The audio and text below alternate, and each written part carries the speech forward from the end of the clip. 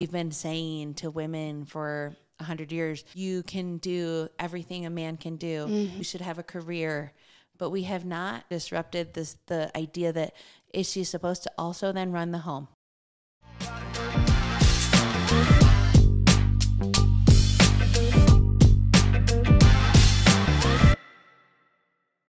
Hey guys, it's Mindi Linscombe, your host of the Something New Show, where we like to learn how to live a life worth celebrating. And today I have a special guest. Her name is Jen Campo, and she is a friend of mine, but also I invited her to be on the show because she is probably our show's biggest fan. So we have an interesting episode for you today, and I can't wait to tell you more. But first of all, thank you for joining us. Thank you for having me. I'm so excited. I know. Well, it's been so encouraging to just be friends with you over these years. I feel like we've become better friends since the show has come out, though, because you've been listening and you've been telling me how much you've been enjoying it. And I've really appreciated the feedback you've provided.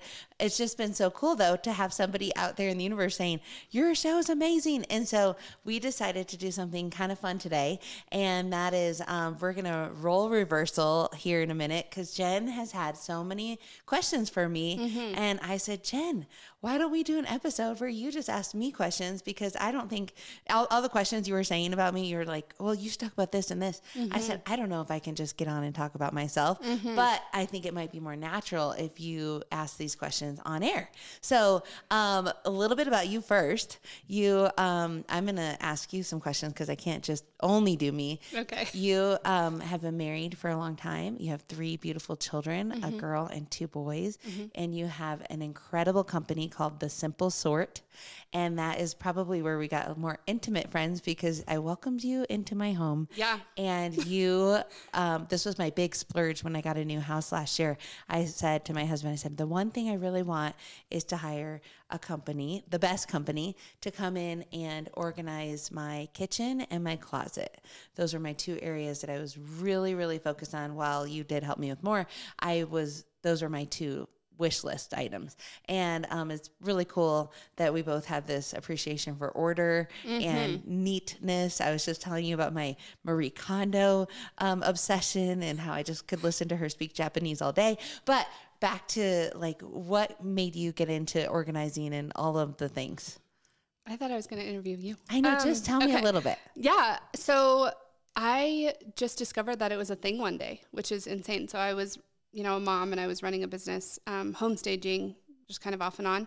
And I learned that people organize, and I was like, you mean for other people? And so immediately I just tried to learn everything about it. And I started by adding organizing services to my home staging business, but I just loved it so much. So I rebranded in 2017 as The Simple Sort just to do home organizing. And it is just like a dream job. I mean, you say like you wanted us to come in, but it was a dream to be in your kitchen and just every day to work with clients doing something that I love. And we have a team and we're all just organizing nerds. I mean, now how many people do you have?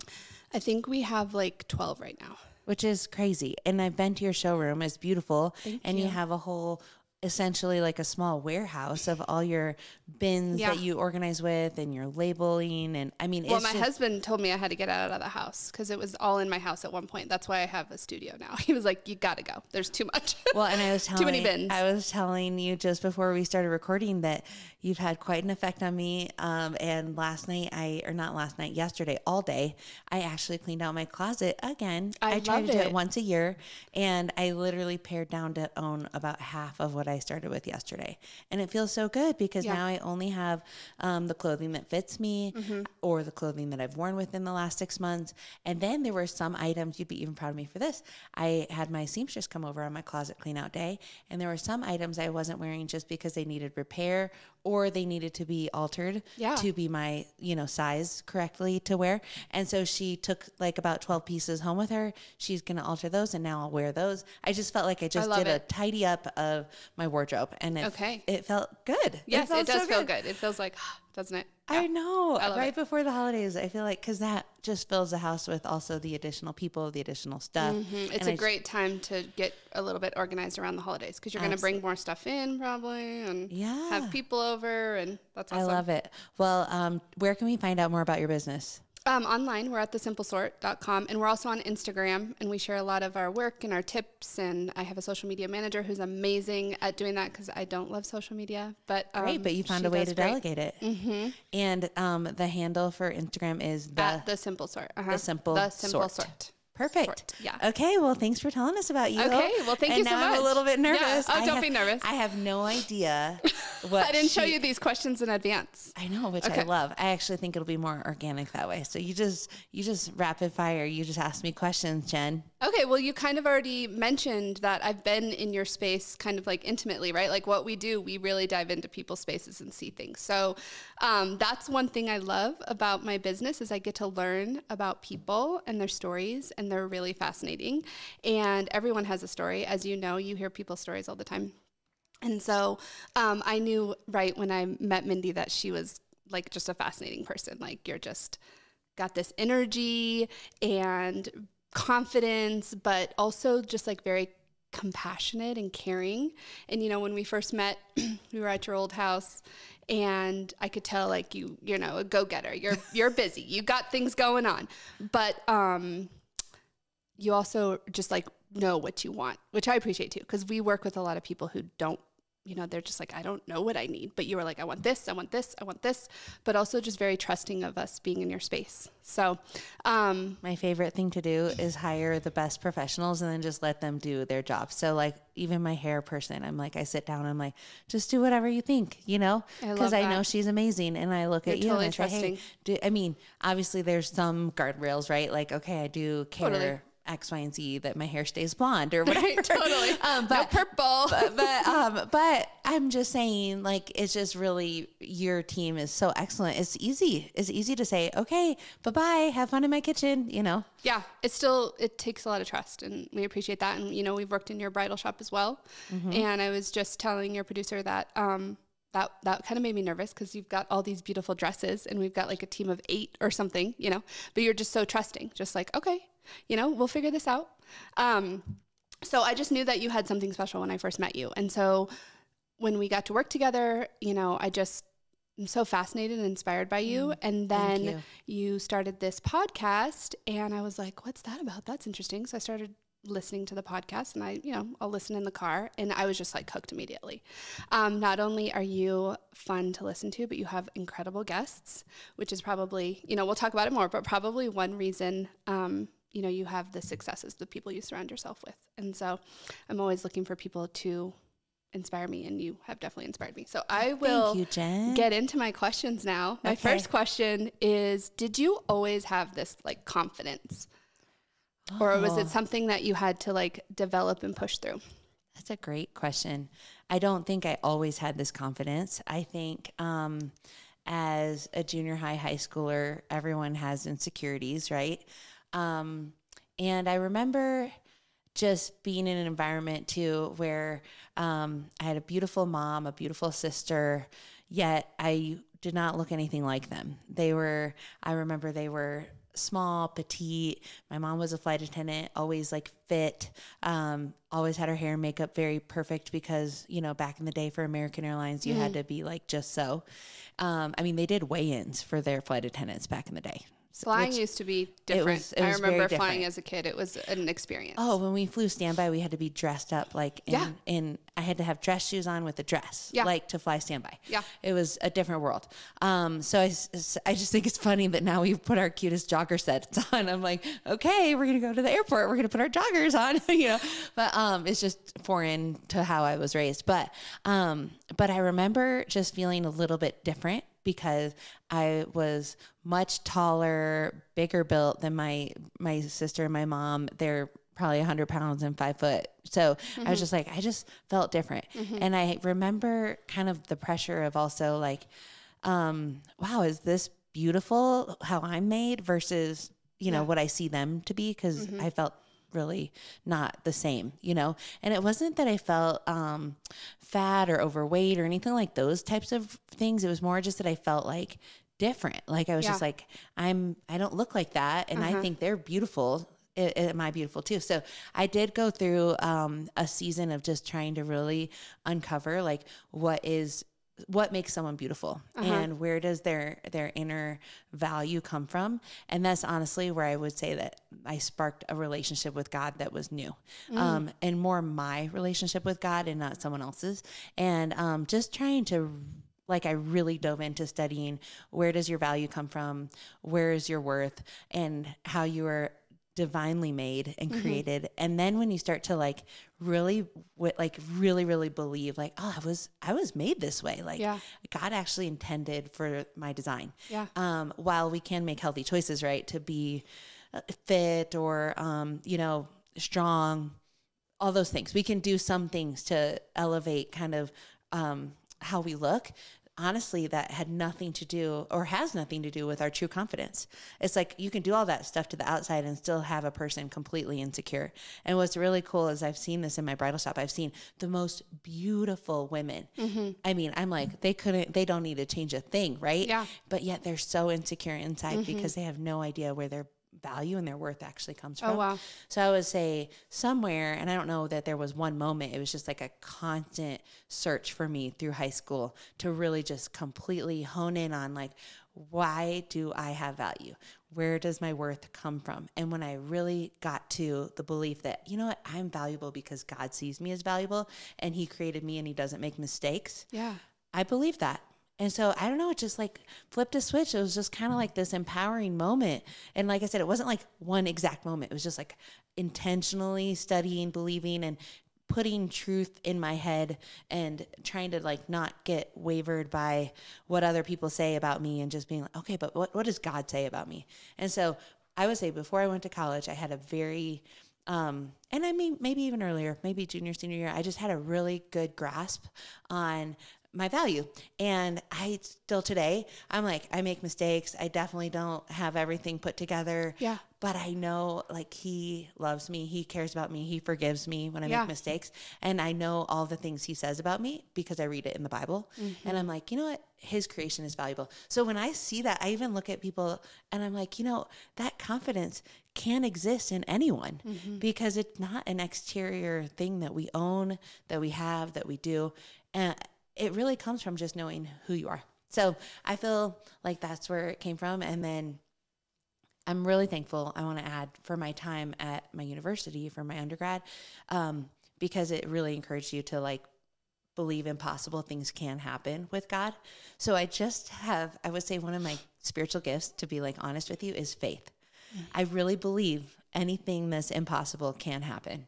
Like, you could tell me that you want to fly on a spaceship with Elon Musk one day, and I would say, I think that's possible.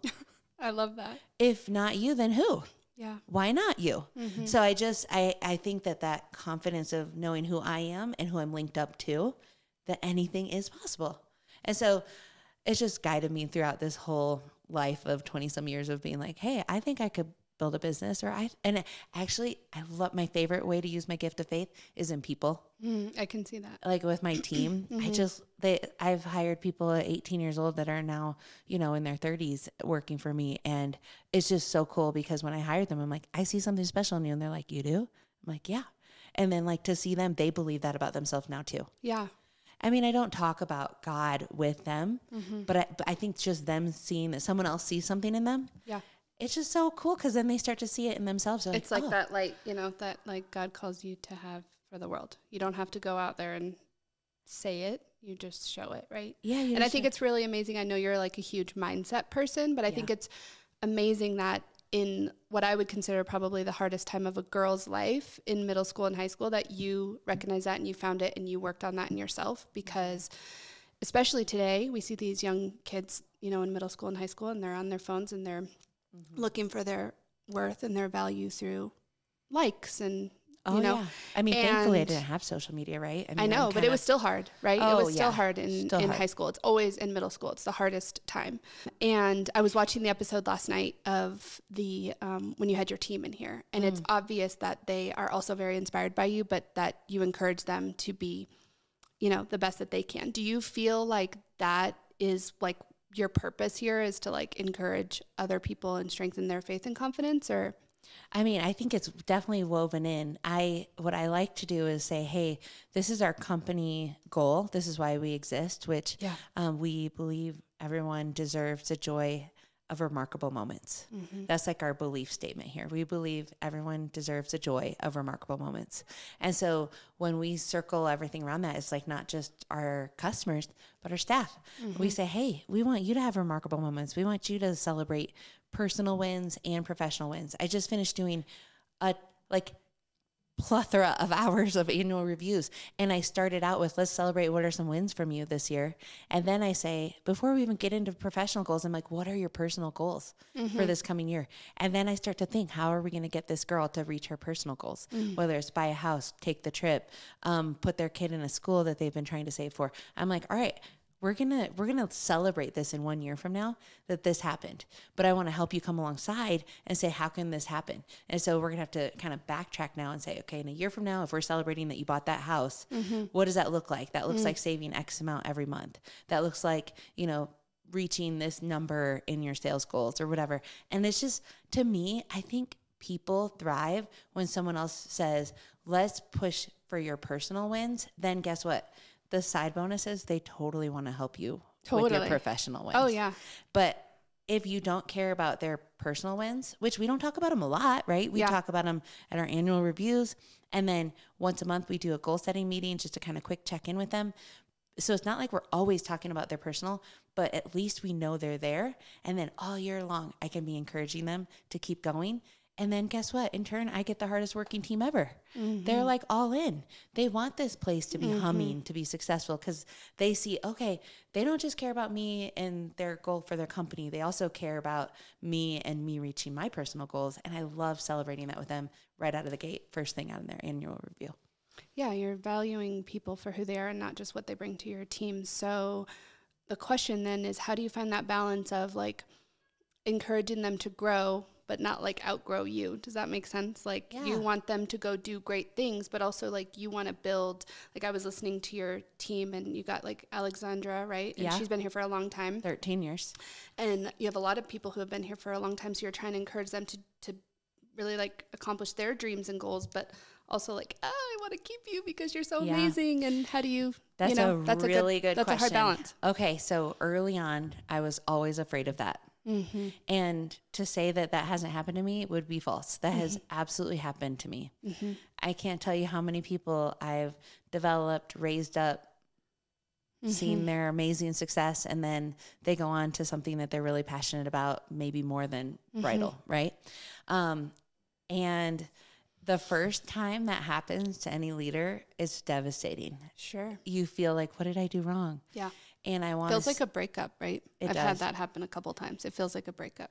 Yeah.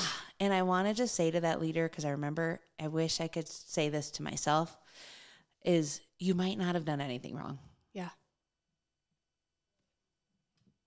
Maybe you actually just did all the right things. Right? Yeah. And then they moved to the next thing that they were supposed to do. So back to my ethos that I do believe there's a God and there is sovereignty, right? So like if someone is exiting, then there has to be someone coming too, right? There's a reason for that, yeah. So I decided to do a few things after a few breakups, right? I decided to do a few things differently. I did learn from them. Not that, like I said, I don't know that I really did anything wrong, but I learned from them. I said, well, how can I become the company that above all else, they wouldn't want to work anywhere else? Like, how can I attract people that would be so, like, they'd say, that is a cool place to work. Yeah. So I have to admit, I want to work here some days. Like, that sounds so fun. I love that. I mean, it's not always easy, but it's amazing. It's like a pressure cooker for excellence. Well, if I ever give up the simple sort, I'll keep you in mind. Okay, great. Okay. Thanks, Jen.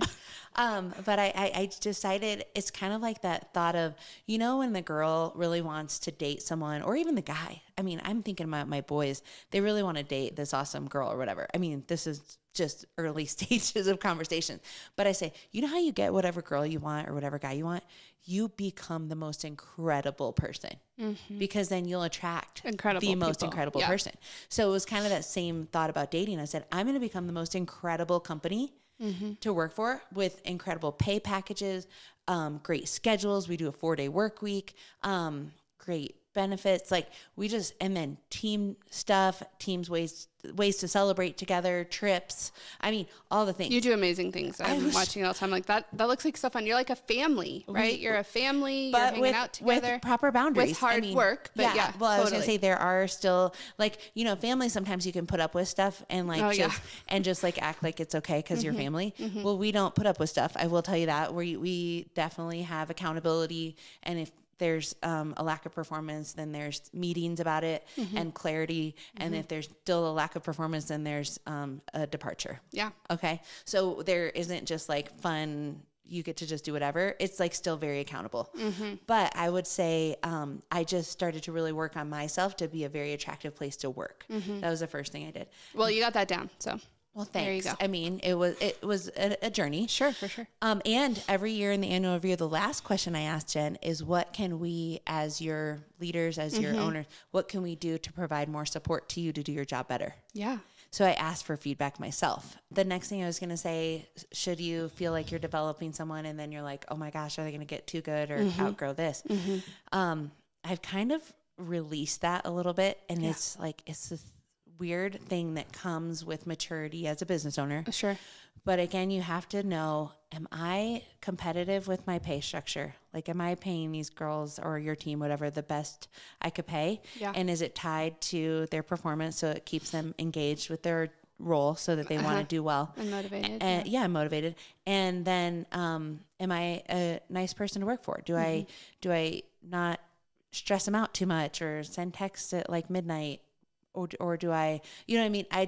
Am I a nice person to work for? Am I the top of the line package? Do I offer a good environment for them to work? The things that I can control, have I done my best? Okay.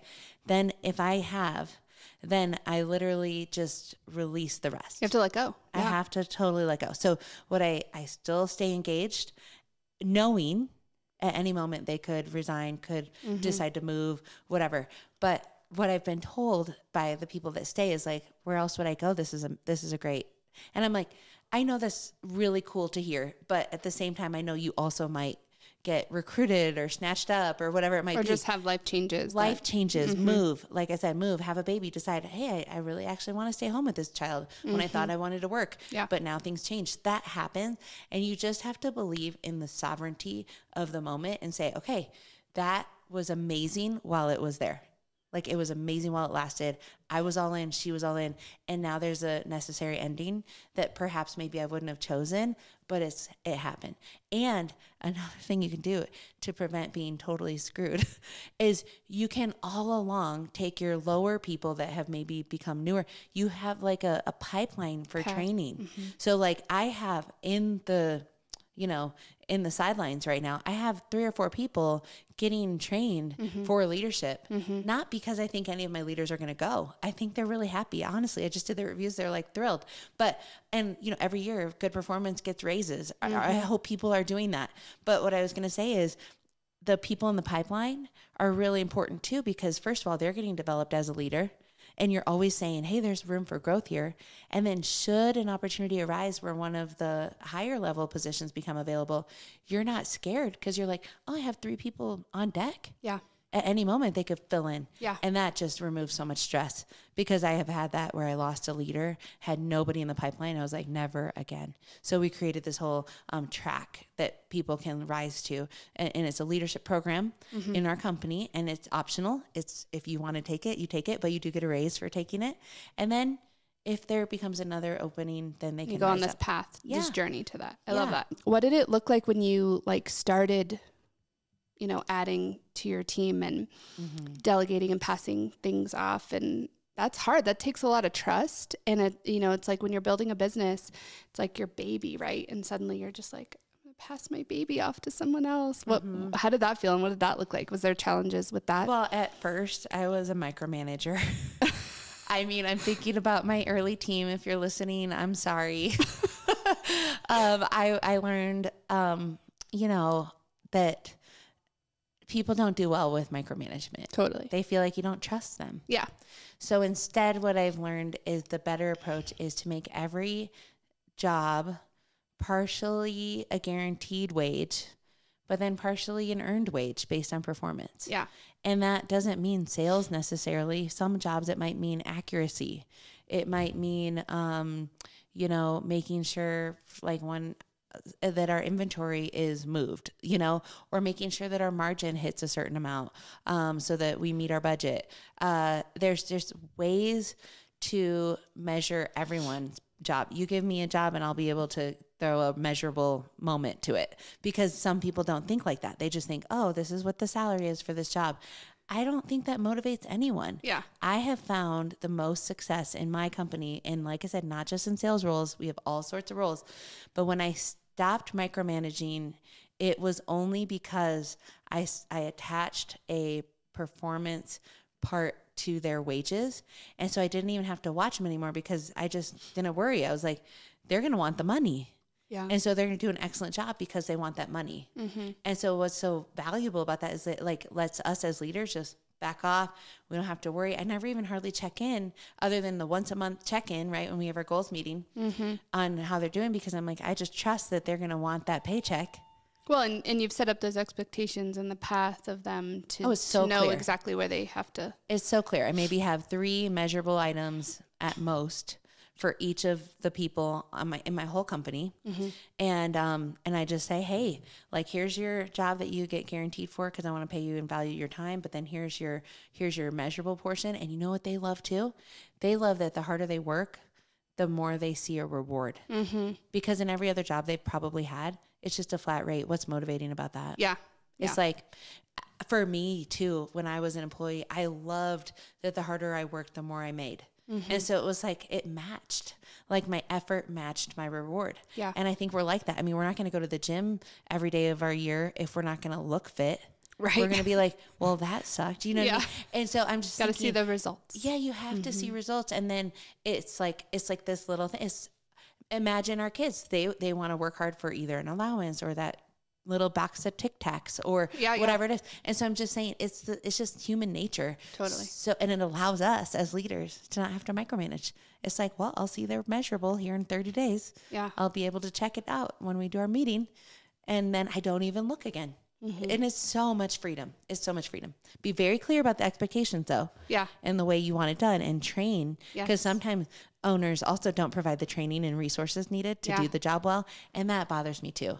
That's just setting them up for failure, right? Yeah. I'm like, that's not fair. You can't expect them to perform at X if you have not provided training. Absolutely. So a ton of training and resources, whether that's you or you have to hire someone, provide all the training you want so that they can do their job and it's clear the expectation, and then back off, because now it's just going to be up to them. Yep. Awesome.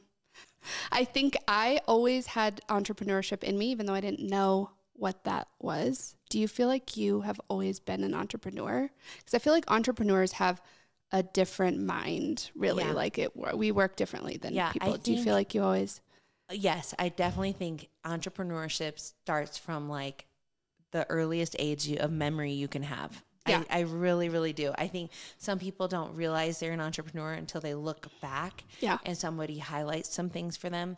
But let me just give the listeners and viewers a few ideas that they should pay attention to. Were you the kid that wanted to have the lemonade stand? Mm-hmm. Or did you just want to ride your bike forever around the neighborhood? Yeah. I wanted to have the lemonade stand. Yeah. I remember one of my first jobs ever was painting and stenciling addresses on curbsides right in front of people's houses. I just walked around with a bucket of spray paint and little numbers. And I was like, hey, can I please spray paint your numbers on your curb for $5? And some people told me no, and I just didn't have a problem with it. The people that told me yes, I got a $5 bill. Yeah. So it was I wasn't uncomfortable with rejection. Mm-hmm. I don't know why. I just wanted, that was a sign though, that I was interested in. I mean, the other example would be, I wanted to get my babysitting license from the YMCA at 11 or whatever, the earliest age, maybe it was 12. I don't remember. But most girls were waiting till they could drive to babysit. And I was like, well, what do you need to do it sooner? Oh yeah. And then I did that class, and that way I was Sounds like you were just really motivated as a kid and these are early signs that I was not aware of, that I was starting to become an entrepreneur. And then I remember this is a funny story, but I think it's junior or senior year, I was in a econ class, and I didn't even know what econ stood for. I was like, econ, whatever econ is, but economics, right? And Mr. Leonard was my teacher, and he did this whole thing where you had to, it was like a big day coming up where you had to partner with someone and you had to create a mini business where you needed to sell food at the fair for the elementary school as a senior. So the seniors were going to have these little 2%, probably not approved by the FDA now, right? To have teenagers handle food and sell it to kids or whatever. But at the time, it was what we did in our school. So I partnered with someone, and I just remember telling my partner, Bonnie, I said, hey, let's do the cheapest. I was like, let's do the cheapest food because I want to win.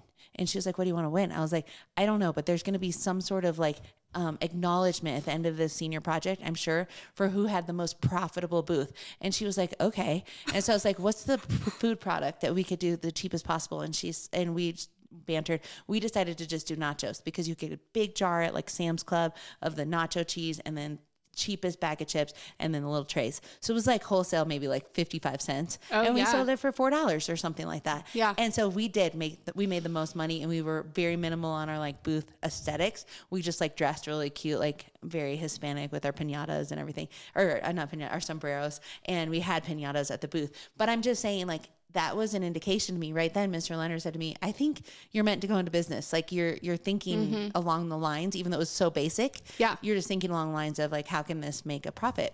Still, I didn't listen though. I didn't pay attention to that. I thought I should be a teacher. So I went into education and all of that. And I'm like, pay attention, people, to those little signs, because you probably have a bent to entrepreneurship and it started when you were young. Yeah, and so totally. it's just like, pay attention to those things, because man, I would have been a little bit farther along if I had thought of that when I went into college. I would have done business, right? Instead of education. But I learned business through the School of Hard Knocks. I just think that, that there are more entrepreneurs in this world than they believe. It just requires probably a gift of faith. Yeah. Because you have to have a comfortability with risk. That makes me think of my next question, which is, in entrepreneurship or business or leadership, do you think that there's something that people have or do that makes some succeed and some others not? Like, is it a skill they have? Is it, a quality that they have? Is it they came from a certain background? What do you think makes some people succeed, specifically in business, I guess, and some people maybe not? I think this is my opinion now, I think there's only one reason why some people succeed and some people don't. Okay. I want to hear it because I feel like I might feel the same way, but go. Yeah, I think they have to be okay with a reward much later. Okay. They have to work so hard knowing what the end goal is. Yeah. And not stop. So it's like a very hardworking person that has the end in mind. And I think you could like give anybody a different background. You could come from greatness or not greatness, hardship or not hardship. But if you are a person that's going to work hard and you're completely okay with the result being way down the line, okay, that's going to help you get through any obstacle, any hard times, any, lack of team or whatever might come your way. So do you feel like if you summed it up, the word would be tenacity, maybe, like to keep going? Yeah. I mean, a grittiness, a belief that is possible as long as you follow the plan, regardless of what obstacles may come in the way. I mean, it's so funny to me that people start stuff and then when they're not successful, they're like, well, that didn't work, and they quit. And I'm like, no, it's just hard. Yeah. I follow this page on Instagram, and I think it's called The Guide Culture, and they teach sales. And I remember she said something like, I hear a lot of comments from people like, oh, it's not working. What I'm doing is not working. And she said, well, maybe it just hasn't worked yet. Like just keep going and just keep doing what you're doing. And like you said, to keep the end goal in mind, because it does take a lot more work than people think, it's not going to happen overnight. So no. Okay. I love that. One thing I really admire about you, Mindi, is that, as a female entrepreneur, I think a lot of women try to like just juggle it all. We've heard for a while now, oh, you can have it all. Women can have it all. We can have a career. And ever since women started working, we can have a career, we can have a family. But I see a lot of people who try to have it all and don't juggle it very well. And you seem to really be doing everything very well. Like you do kind of juggle it all. But what I love about you is wherever you are like 100% in it, you know? 'Cause I know you're busy and you're a mom and you're an entrepreneur, you have multiple businesses and you have a family, but you really do it really well. Can you tell me why you think you can juggle it all in a very, you know? Yeah. It is tricky. It is tricky. And I would say that, that's a huge compliment. I don't know that I do it all well all the time, but thank you. I also want to acknowledge the absolute truth of what you're saying. I feel like we've been, actually want to write a book about this, but we've been saying to women for 100 years, you are equal. You can do everything a man can do. You should go to college. You should have a right to vote. You should have a career. But we have not talked or disrupted the idea that is she supposed to also then run the home? Yeah. And, you know, that the man hasn't been expected to run the home and work. Yeah. And nobody said, okay, so, and I think there's a pressure for us to run the home and run this career and be a good mom. I mean, it's like, who's talking about all that? I appreciate the right to vote. I appreciate that. I appreciate that we've been encouraged to get our education and I've gotten higher education degrees. I appreciate all of that. And I feel called to the workplace. Yeah. So that means that I should not also carry the burden of figuring out everything at home, in my opinion. And so I think that that's a really healthy discussion for you and your partner to have and say, if we both work full time, how does the home responsibility shake out in a fair manner? And we split that. Or if you're fortunate enough to get to a point where you can hire some of that, like a house cleaner or whatever, then that's a real big blessing, right? But in the early age, we couldn't do that. We just decided who's doing what, how do we split it? Because we're both going after the career and parenting. Yeah. So it's not like mom's at every at every Christmas party at school, but we decide one of us is going to definitely be there. Yeah. Like we are always there for our kids, but we see it just as valuable. I was thinking about the birthday parties. I mean, we're both at our own kids' birthday parties, but when our kids attend a birthday party, especially when they're early on and little, can I tell you how many? Jordan's probably been to more other kids' birthday parties than myself because they're on Saturdays. And where am I on Saturdays? In my really busy bridal shop that is bringing in half of the household income. So like we both are contributing to that. And I think we need to really pause for women here and say, if you're working just as much as your husband, then why is that entire home life put on you as well? I think that needs to be a very important conversation you have with your spouse. But back to being like present wherever I am, I do think that that is part of my success is that I was coached really early on. I hired a business coach and I absolutely recommend business coaching and mentoring and programs. Investing in yourself, really. Investing because you'll actually, the ROI on it is just incredible. I agree. But when I was early on in my business, I had a coach and I was dealing a lot with mom guilt. And I said, how do I get rid of this? You know, this is just like eating me up. And he said, and you have a whole episode on that. Yeah, I do. And just a quick, multiple episodes probably. Yeah. And just a quick one-liner he said to me was like, you'll do so much better if you are all the way wherever you are at that moment, because you can't be mom while you're at work. So why think about it? Multitasking is a myth. Well, it's like, why think about that? Yeah. So, or while I'm at being mom, why think about work? Because I can't change anything. So whatever's happening there. And so once you let go of that, it's like, it's an illusion of control that you might have control of both places, but it's totally just an illusion. We never had control of either place.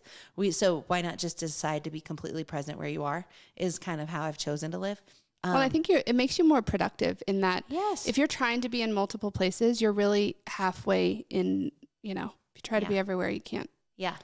And then I would say, deciding who gets the priority when it comes to your time. So when you say, you know, I have good family, I'm really grateful because my husband and I have decided to say our family gets the first choice of time. So that's us, our kids, our relationship. they get first priority. And then I feel like nothing else can go well unless everything at home is going well. Because when you go do everything else and home life isn't great, then you show up a mess. You absolutely show up a mess. So we've decided to just make sure the home life is peaceful, is good, so that when we do show up everywhere else, like we are settled and can bring our best selves. So like I said, I just think letting go of the illusion of control, being very present to where you are, and then prioritizing first your family before your finances is important. Yeah, and I know you've mentioned how valuable our time is. In fact, we have a similar saying about that. You know, you could always make more money, but you can't make more time. And when you're a mom, you see that especially because your kids grow up so fast, right? You know, and so just being present. But I would say, you know, that's really definitely a gift that you have. I mean, I remember, you know, when we were working in your bridal shop, you're running around and you're busy. But if you are speaking with me, you are so attentive, even if it's only for 2 minutes, and there could be, you know, a lot going on around you, but you give that time to me fully, even though I know you have to be here and here and here. And I really appreciate that because it, you know, it just really shows your heart and how much you value people as well, and not just like making money or having this place or, you know, doing all the things. So, that's a gift. And I think not a lot of people can even live in the moment, but also value a person that's standing right in front of them, you know? Yeah. I so appreciate you saying that because I try to teach everyone in my life that skill. I say, you know, first of all, we have no cell phones on the floor in our business because I feel like it's completely rude to be distracted by looking at your text while you're talking to someone. I say lock in, look at their eyes, try to actually hear what they're saying before you, our brains kind of already assume what you're about to say next. And so you got to stop. You have to actually intentionally tell yourself to stop thinking of what I think they're going to say next. And let's just actively listen and not just totally be open to what they might say. Yeah. And then when you actively listen, you don't already start to prepare your response. And that's like a big mistake we make as listeners is we're just already assuming what they're going to say and we're starting to prepare what we're going to say next. And that's like a big red flag in communication. Actively listening is just being open, not preparing a response. And actually it's better to take a minute before you respond. Think about if we all took a few more seconds before we responded, what we might be better at saying versus losing our cool or whatever it might be. So, I try to teach my team just to actively listen, look people in the eyes, don't glance around the room because that's showing that you are searching for someone else more important to talk to. Totally. And that is just such a skill that we all need to develop, especially in this world that is so fast paced. You know, my husband's always telling me that, you know, we listen to respond and not to really understand, you know? And I think that that's a skill that everyone can work on. Absolutely. And, you know, in the service industry, the better you can listen to your clients and your team, the better you're going to succeed because, you know, people want to feel valued. They want to feel like they matter in that moment. And I just want to say that you were really good at that. So you. I appreciate that. When you were first starting, was there somebody that you looked up to as like, I want to be like that person or? Which is so good. This is a very good question. Okay. When I first started, I could not find someone that I could look up to. In this industry or just in general? In general. In general. Okay. I was looking for a mom / entrepreneur / Christian. I couldn't find anybody with all three. Yeah. Because you talk about, you know, looking for someone who's several steps ahead of you as so what I did was I found one of each. Okay. I found an entrepreneur that I really respected, read the books, listened to, obsessive, right? I found a mom that I really looked up to, listened, read the books, obsessive, and I found a Christian person that I'm like, their faith really inspires me. I want to like listen to their teachings, read their studies and things like that. But now you're a woman who has all those things. Was that like an intentional, or did you were like, I want to be this for someone else? Yeah, I would say at first that was not my goal. In this season of my life, that's my goal. my goal is to be someone else that's a Christian working mom can look up to. Well, I so appreciate you sharing everything with me, Mindi. Yeah. And I appreciate this podcast and everything that it does for people, women entrepreneurs, Christians, just anyone. Even my son, I've told you, my 11-year-old son loves listening to this podcast. So last night, I told you I would tell you what he said. I was watching the episode because I usually listen to it in my car. And so it's interesting because you can hear so much through someone's voice. Like I know how engaged you are and how excited you are. And there's so much you can just hear in their voices, but I don't ever watch the video. So last night I was watching the one with your team, which was awesome. And he knew I was coming on the show, and he's like, well, what questions are you going to ask her? And I was like, well, I have a whole list of things. And he knows that I've worked with you, but he doesn't know that you have a bridal shop. He doesn't know like how. So he just thinks your podcast is your work. And so, which it is my favorite work right now. So I'm watching the video and he sees it and he's like, he's got this entrepreneur mind, which I've told you about before. And he's watching it and he's like, I go, is there any questions you want me to ask her? And he goes, yeah, I want you to ask her how much she makes on her podcast. Oh, because he's an entrepreneur. So he's thinking, what could I do? What could I do? I love that question. Well, first of all, I make nothing right now on my podcast. I kind of laugh about it because people are like, you do this podcast and you pay out of your own pocket for it.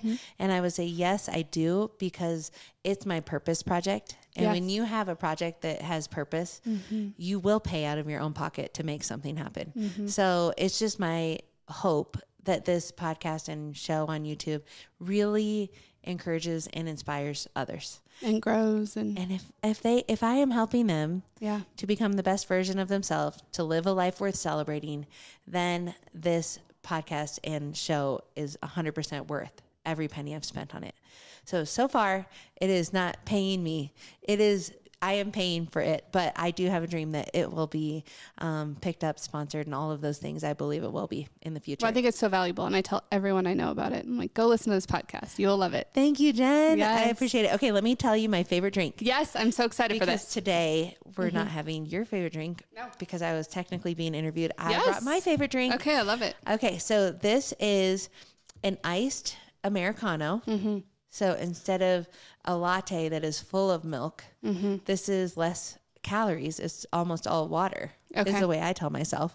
Anyways, it's an iced Americano with cream and a splash of simple syrup. Okay, just a splash, because I know you don't like too sweet things. I don't like too sweet. Okay. Well, I've weaned myself off of too sweet. I mean, we could all love sweet, but just in effort for health. Yeah, totally. So this is my favorite drink. So cheers. Okay, I love it. Cheers. Thank you so much. Thanks for being on my show today. Thank you. And if you guys enjoyed some of the things we chatted about, please, it was very vulnerable. I was going to say, please write some of the things you enjoyed hearing about below, or even any future questions that you may want me to answer on the show.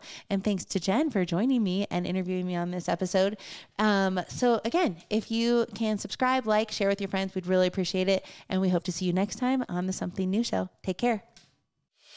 Thanks for listening. Be sure to subscribe to the show, rate, review, and share with a friend. Also, follow the Something New Show on Instagram and Facebook. If you want a fuller experience, watch the show on YouTube to help you create a life worth celebrating.